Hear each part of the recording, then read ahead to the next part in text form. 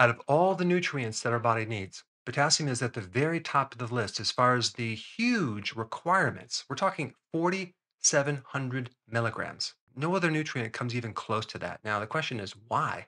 Why do we need so much potassium? Because potassium fulfills a very, very important enzyme that's involved in the sodium potassium pump.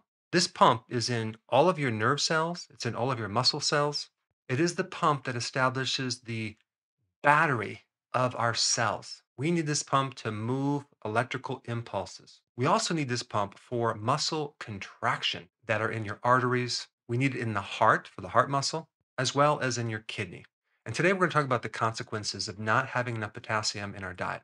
But there's some new information I want to share with you from a paper entitled Achieving the Benefits of a High Potassium Paleolithic Diet Without the Toxicity. Apparently, thousands of years ago in the Stone Age, humans have consumed a lot more than 4,700 milligrams. In fact, there's evidence to show that humans consumed up to 15,000 milligrams of potassium every single day. That's 4 times the current RDAs, which is still quite high, 4,700. And then if we look at the relationship of potassium to sodium with those levels, we're talking 16 times more potassium than sodium. So there's some really interesting, credible data to show that we need even more potassium than we really think.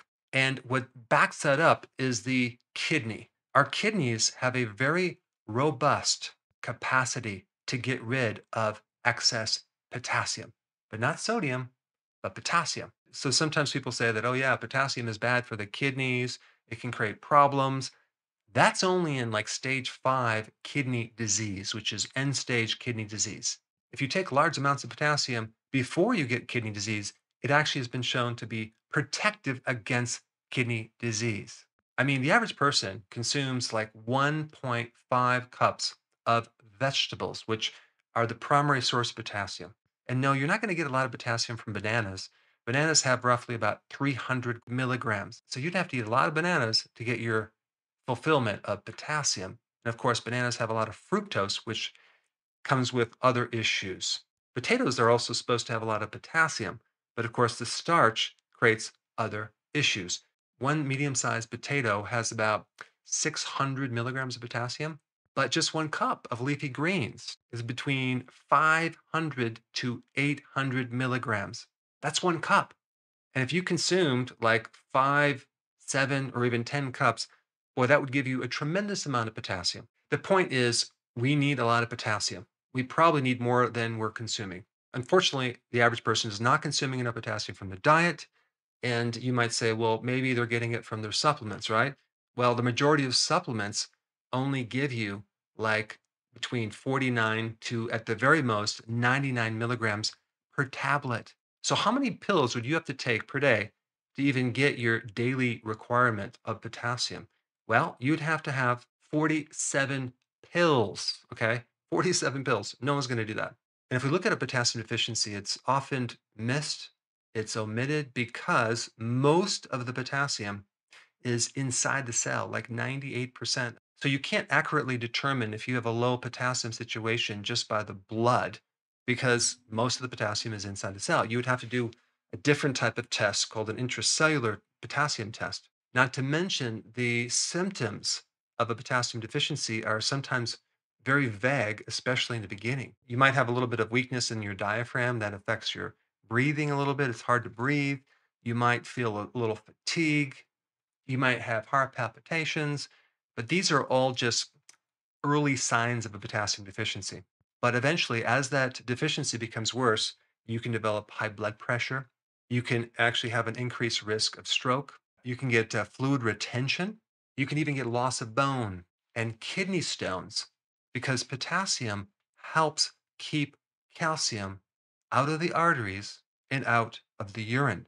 Because sometimes when people get their urine tested, they have high levels of calcium in their urine, which is kind of an environment to form a kidney stone. As you can see, potassium is really, really important and it can create a lot of problems. Now, there's some interesting reasons why people are deficient that go beyond just not consuming enough greens. If you take penicillin, that can create a potassium deficiency. or diuretics or steroids or go through chronic stress or have higher levels of insulin with a high carb diet. Another interesting reason why people are deficient is even going on the ketogenic diet. So let's say, for example, you start the ketogenic diet, which is a low carb diet, and you're going into this already deficient in potassium, and you take no potassium electrolytes or supplements, right?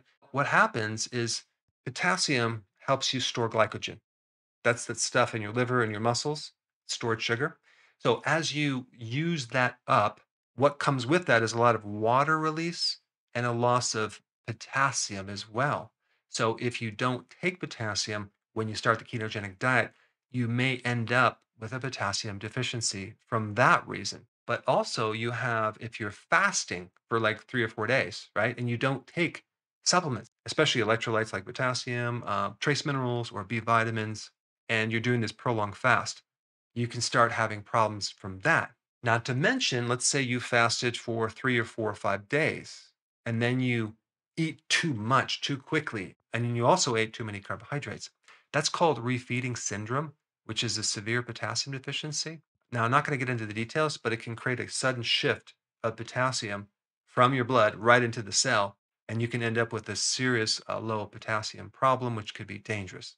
Did you realize that the average person in the US consumes like 60% of their calories from ultra processed foods where they strip the nutrients out? I mean, let's just take Doritos, for example. I used to love Doritos. I would consume huge bags of Doritos in college. I mean, just massive amounts. And the next morning, I would end up with all sorts of fluid retention in my fingers and my feet.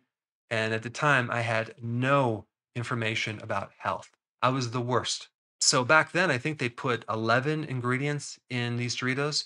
And now it's, I think, up to 30 ingredients, different flavors that just make it taste like you're dipping a taco with hot wings into ranch dressing.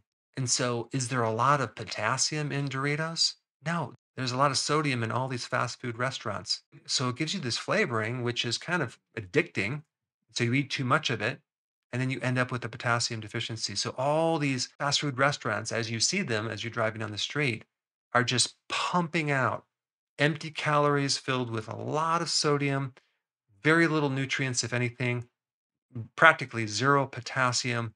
And you can see it too if you watch people coming out of these restaurants and look at their eyes. It's all swollen around the eyes. They don't look healthy. They're also going to lose the power of their cellular batteries. So they're going to be walking around tired. And each one of those symptoms will then probably be addressed by a separate drug. So they're on high blood pressure medication, they're on a blood thinner, they're probably taking high energy drinks, and of course, a diuretic for the edema and the high blood pressure, which causes further potassium deficiencies. I challenge you to do this experiment with your own body. Start consuming a lot of high potassium foods, okay?